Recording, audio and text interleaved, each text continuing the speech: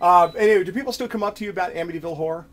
Or is that like way like? Because no, they still do. I mean, they tell me how scared they were and how scared was I. And you were great. The book scared me. Making the film was just another film. Right. Well, I'm sorry to just add to the list of people that have asked you about that and the question, how's Barbara? That's what everyone asks you, right? She's great. She's got a book on all of her choices of good design and all her good taste. You know, she's been buying treasures since she was 15 just because she liked them, not knowing that they were going to be very valuable someday. Now you can actually pick up the phone and call her right now. This is amazing that if you dial this number and I don't look, I can get Barbara on the line.